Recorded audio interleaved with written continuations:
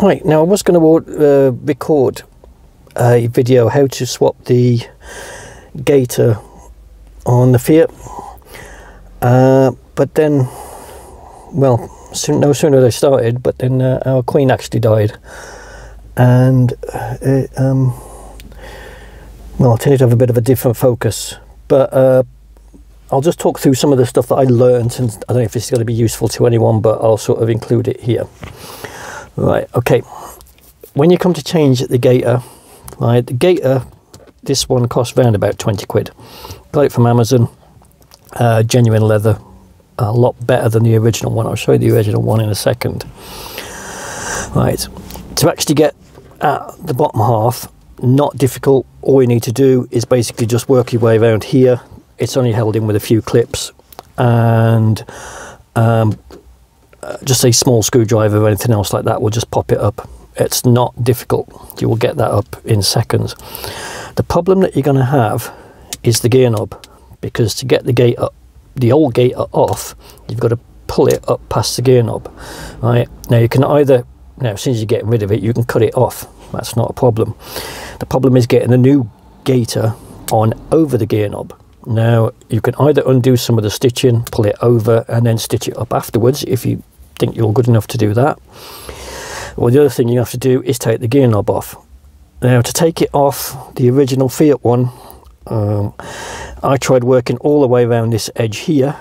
If I get in close, working all the way around this edge with a screwdriver.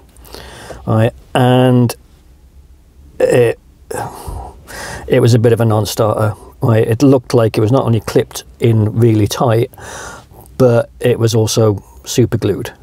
So or something like that. I mean, it just was not going to come off. Or eventually, well, I say that eventually it did come off with a lot of brute strength and ignorance. But after that, I just decided, you know what, I'm gonna have to get a new one, because it's just too, I'm not putting that back on again. So I would suggest that when you replace the gaiter, you get a new gear knob at the same time. I got this one, which has got a chrome top. The original one, I got just a plain black top. And I thought it matches some of the chrome in the dash, so I'm more than happy with that. So I would look at changing both together. I mean, you can get these things, you can get them in white if you want to make them change the colour a bit, you can get them in other colours.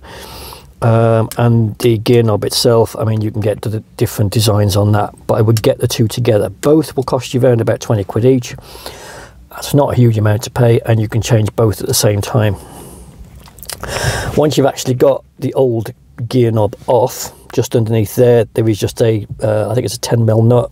Basically just unscrew that, gear knob comes off, you can get the gaiter on.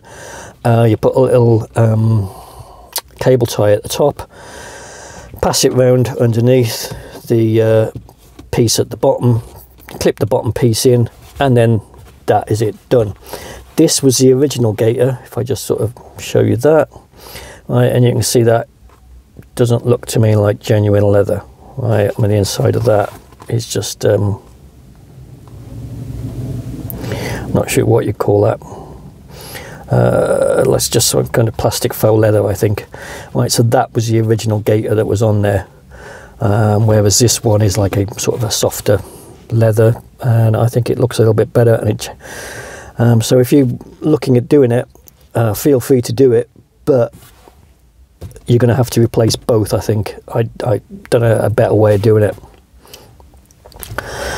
Anyway, when you actually get this on as well, I would suggest you might want to super glue it on. Now this is actually just clipped on. It is sort of slightly moving, but it's not a big issue for me. But if you want to keep it sort of on, you could super glue it, but then if you super glue it, chances are it's never going to come off again. But on the other hand, are you ever going to want to take it off again? Probably not.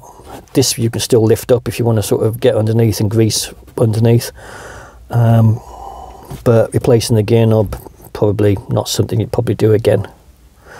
Right, anyway, that's it.